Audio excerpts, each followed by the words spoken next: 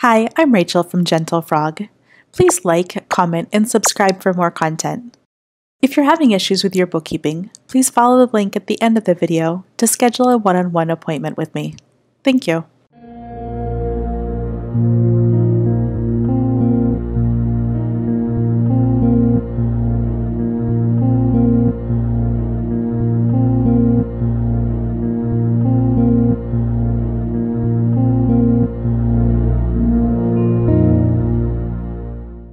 In this video, I want to show you how to set up your QuickBooks Desktop file and how to enter about a year's worth of data into the desktop file. For the purpose of this video, I'm going to pretend to own a business called Gentle Frog's Fantasy Pet Shop. At my fantasy pet shop, I sell things such as unicorns, dragons, and mermaids. I also sell Sphinx, jackalope, and shoelace snakes. The purpose of this is just to give you an idea of what it's going to be like to set up a QuickBooks file from scratch. And so I've created a make-believe business, I have make-believe transactions to enter, and I have a real QuickBooks file that I'm going to use to do all this. So let's get started. I'm now ready. I'm the owner of a fantasy pet shop. I know that I want to use QuickBooks Desktop, but I'm just not sure which one I want to use. Let me start by just Googling QuickBooks Desktop. I make my way over here to where it says QuickBooks Desktop, compare. That's perfect. I definitely want to compare. The web address is quickbooks.intuit.com/desktop. Let me go ahead and click on this. So I can see that there's 3 editions of QuickBooks Desktop. There's Pro Plus, there's Premier Plus, and there's Enterprise. One of the things that I thought I knew about QuickBooks Desktop was that I didn't have to buy it as a yearly subscription. Let's go ahead and take a look at this and figure out what's going to make the most sense for our business. I'm just going to immediately rule out $1,000 a year, right? I know that my business is small. I sell a limited number of fantasy pets every year. Technically, I sell 0. But in my make-believe business, I sell a limited number of fantasy pets, and I just cannot justify $1,000 a year for my accounting software. So now I'm really just comparing the Pro Plus and the Premier Plus.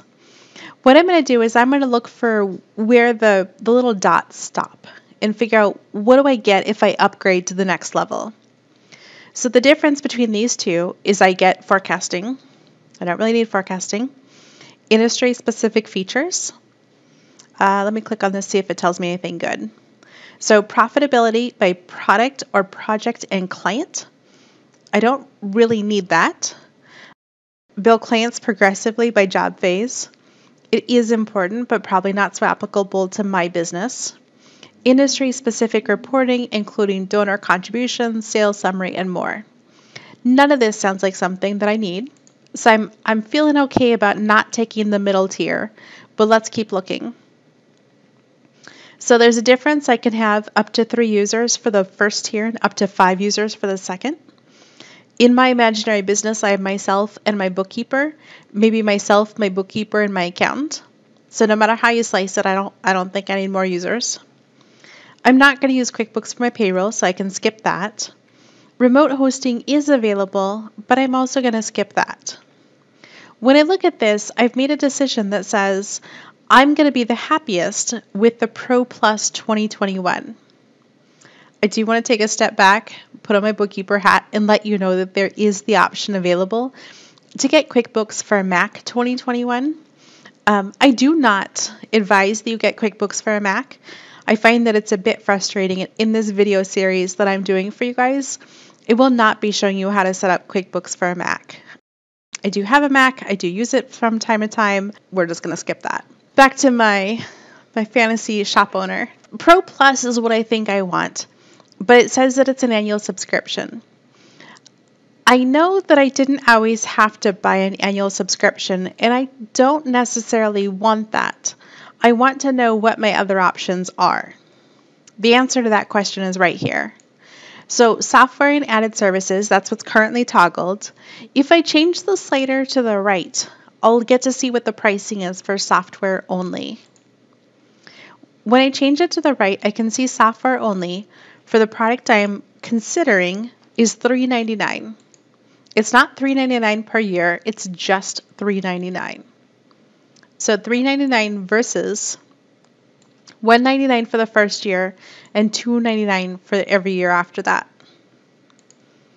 When I look at my list, unlimited customer support is available for an additional fee, no problem. Data backups and upgrades, I have to upgrade to the Plus, which is that annual subscription.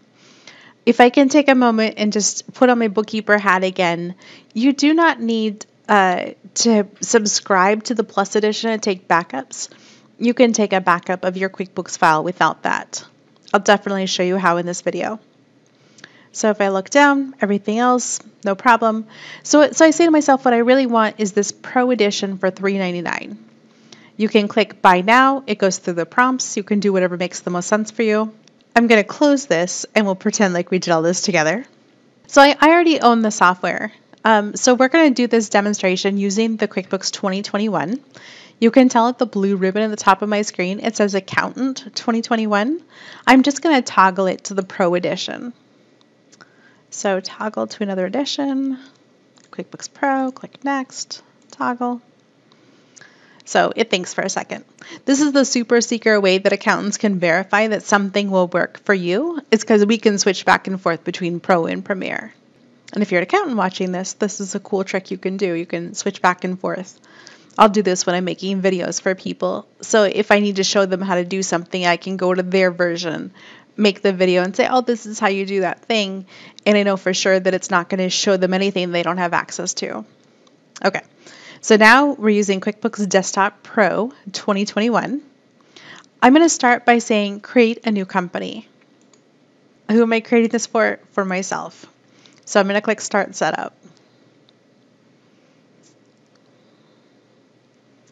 So this is asking me for an Intuit ID. This is the ID that I registered with when I bought my software.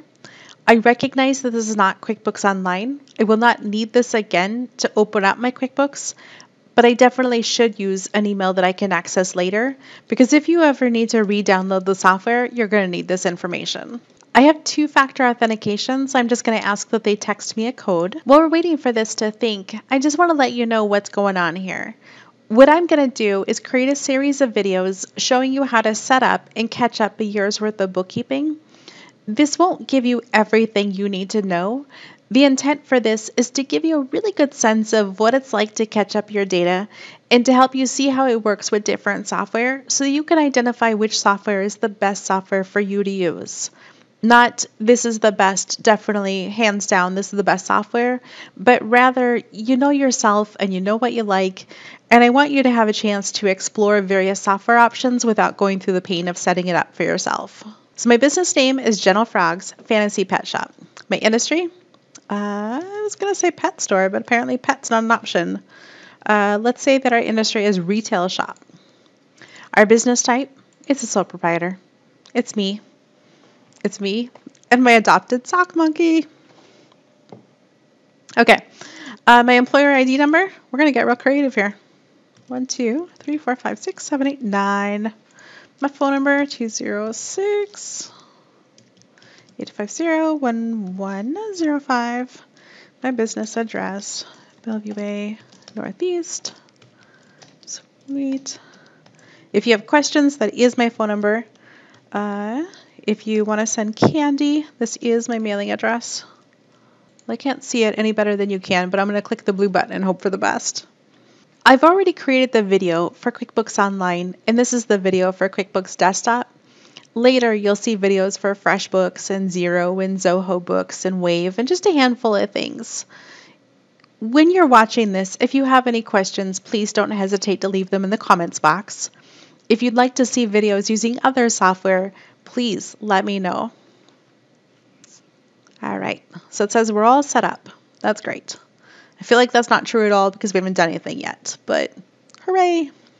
Okay, so we can do things. We can get paid faster. That means we can take credit card payments, which we're not going to. Recording checks, simpler, so we can order checks from Intuit. We really don't write a lot of paper checks, so we don't need that. And then we can apply for funding for our business. Man, right about now, I feel like everybody could use a little bit of funding, but we're not going to worry about that. We're not going to do any sort of applying for funding through Intuit. So I'm going to go ahead and close this. Now there's a new feature to her. So this is QuickBooks telling us, hey, there's some new features about 2021 that are different from what you saw before.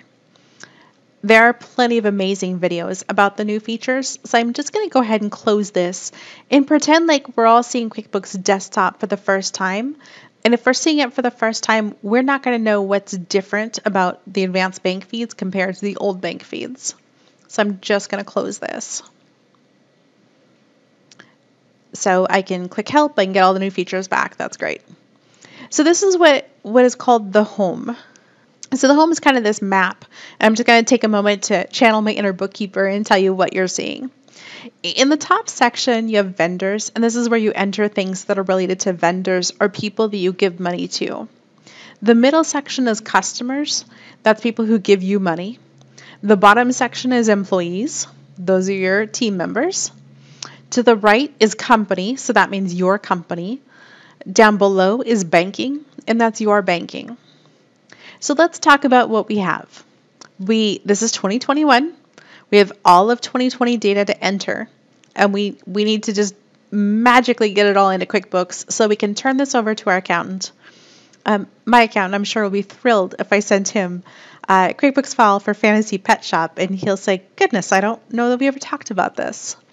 But that's okay. My accountant rocks. All right, so let's do this. We need to enter stuff, right? And the stuff we have to enter is the invoices for the clients we've generated invoices for. I got a bunch of invoices. I made them in Google Docs, and I've just saved them, and now I need to enter them. The other thing I need to enter is my banking, right? I have to tell QuickBooks about all the money that, I've deposited into the checkbook and all the money I've spent, all my income, all my expenses, all of the bank of Rachel, all of it. So that sounds like fun. Let's pick a place. I vote that we start by entering in our invoices. If we get the invoices in, it'll kind of give us a chance to get to know what's happening within our QuickBooks, and then we can enter the banking, and then we can take a look at where we're at. I have a file folder on my computer with all the things relating to my business. So let me just pull that over to this screen for you to see. So here's my business file folder. I've got my bank transactions. I've downloaded a CSV file. I have some invoices. I made bank statements. I have some logos from my website. So let's just start with the invoices. I only made 3 invoices for this video because I wanted to show you how it was to enter them, but I figured once you saw 3, you'd kind of get the idea. So here's my invoice. I'm going to zoom out so we can see what it was. So my business sold to Muffin McRitchie on January of last year. I sold Sphinx, Jackalope, and Shoelace Snakes. I charged a little bit for shipping and handling, and then there was a balance of $51.47. I know, or I think this was paid because I changed the file name to include the word paid at the end. So what I'm trying to do is simulate what you might be experiencing as a small business owner. You've kept track of everything in Word, you've marked stuff as paid, however you've marked it as paid, and now you need to get it into QuickBooks so you can get yourself organized and send stuff over for taxes. So let's get this invoice entered into our QuickBooks. I'm just going to move it over to my other screen while I work. So I've got it over there. So let's go back to here. I can do this a couple ways. In the middle of my screen, I can click on Create Invoices, or I can go to the top of my screen and click on Customers and Create Invoices. I'm going to do this at the top of my screen because I won't always have this middle section here, this home page. In fact, I'm just going to click Escape on the keyboard to take it away. If you're looking at QuickBooks Desktop and it looks like this and you've lost your home page with that nice little map, on the left you can click Home and it'll come right back. All right, so let's go to Customers and let's go to Create Invoices. So this is kind of hard to see. It says Customer-J. I'm just going to click this on the left-hand side to collapse the pane or the menu. And I'm going to make this one bigger. All right, so let's type in our client, Muffin McRitchie. So I've got my client in there, and I'm going to click down here. This pop-up appears, and it says Muffin McRitchie is not found on the customer job list. To automatically add Muffin, click Quick Add. You can enter more detailed information later. So I'm just going to click Quick Add. If I click Setup, it gives me a place to enter in her address and her phone number and all that good stuff, but I don't need any of that. I just want to enter this and move on. So this was on 125.20. It's invoice number 102. And again, I'm just grabbing this off of the invoice that I previously created in Word, or in my case, Google Docs. So the item says, what did I sell to her? Well, I don't have anything that I've sold. It's a brand new QuickBooks file. We just made it together. So I'm going to click on Add New. I have all these options. I'm going to call it a non-inventory part. It's for goods that I buy that I don't keep track of. So it's different from inventory. I don't have an inventory or warehouse of my fantasy pets. They're just imaginary pets that I'm selling for the purpose of this video. So the item name or number. I don't have a number for this. I'm just going to give it the name. So this one is a Sphinx. So I'm going to say Sphinx. And then sub-item of, we're not going to use sub-items, and we're not going to use manufacturer part numbers. We're just going to keep it real simple. This is the default description. Whatever I type here will appear in the middle section of my invoice. Over to the right is the price. This says, how much am I selling it for? So in this case, I sell it for $175 each. The account. This just says when I make a sale, which account should it link to? When I look at my report that says, here's the money you've earned and here's the money you've spent on stuff, what category should I use for my earned money? So I'm just going to say merchandise sales is my account. So I'll say, okay. So how many of these did I sell? According to my invoice, I sold 10. So it is for the next one, jackalope. I'm going to go a little bit faster this time because I think you have a good sense of what's happening. In this case, QuickBooks doesn't know the word jackalope, and I'm just looking to make sure I spelled it correctly, and I'm pretty sure I did. This will happen to you. You'll have a word that QuickBooks doesn't know for any variety of reasons. You can say to replace, that's not correct. You can say to ignore, that's fine, except for the next time you use that word on an invoice, you're going to get the same error message. Or you can say add, to add it to the dictionary so that QuickBooks will automatically say, oh, I know that word, and it will not bring up this message. I'm going to choose to add. So how many did we sell? We sold 5, $200 each. It's nice because I've already entered the description that goes here, and then I can always edit it if I wanted to give it a slightly different description. So shoelace, snake. So now everything I have matches my invoice except, let me pull the invoice back over so you can see it again. At the bottom of my invoice, I can see there's shipping and handling of $147. So let me go ahead and go back and add that $147 in shipping and handling. Shipping and handling. The amount for shipping and handling is going to vary, so I'm not going to put a rate in. The income account that I would like to use for this is going to be different from merchandise sales. There's not actually an income account here for shipping and handling, so let's make one. I'm going to scroll up to the top and click on Add New. So account type is income. The account name will be shipping and handling. Save and close. So now it's going to go to shipping and handling income. I'm going to click OK. Quantity of 1. Based on my invoice, it's $147. And I'm going to say save and close.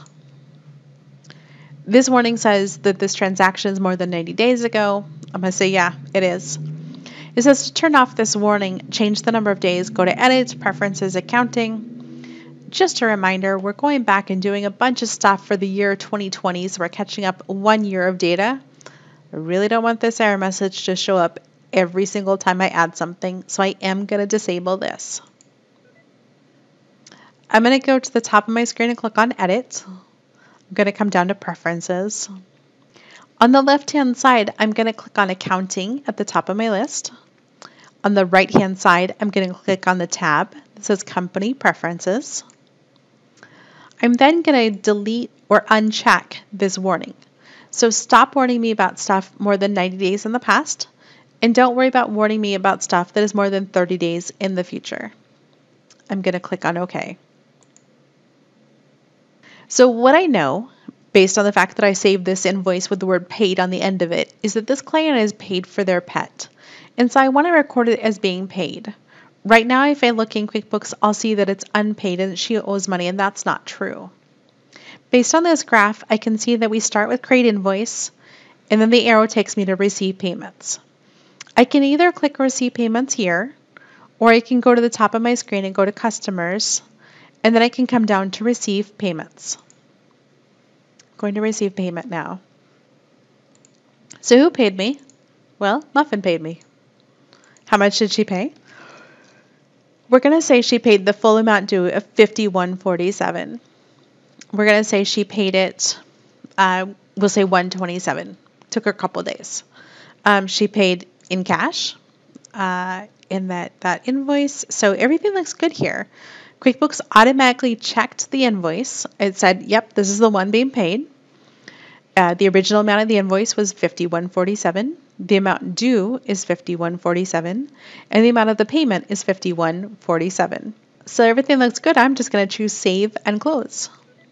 So in my folder, you can see that I have 3 invoices. I'm just going to rapidly enter these next 2 invoices, and then we'll talk about what's next.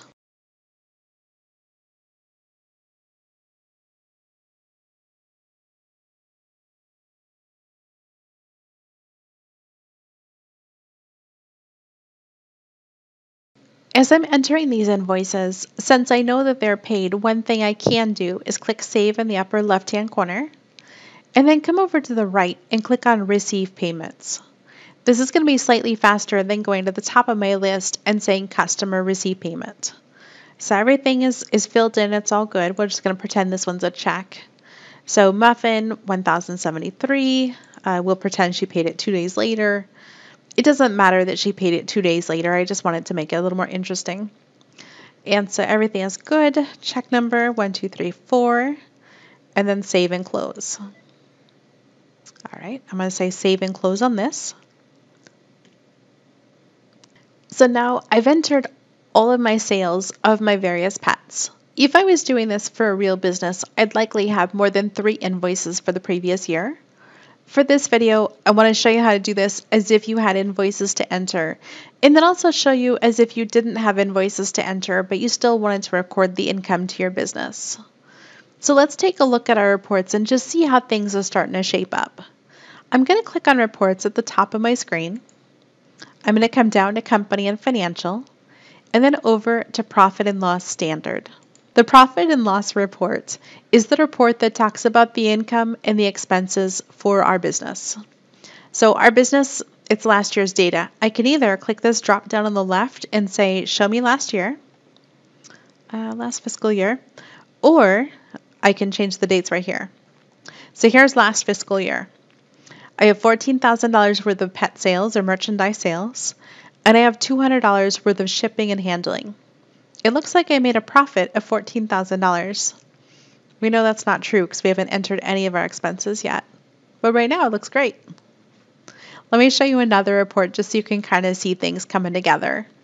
We'll click on Reports. We'll come down to Customers and Receivables. And then we'll come down here to Transaction List by Customer. I'm just going to change this to All because it's only last year. This is kind of confusing, but it might be interesting to you. If you wanted to see what's happening with each of your customers, you can see that Brian had an invoice and then a payment. Muffin had an invoice, a payment, an invoice, a payment. Let me show you one more report while I've got you.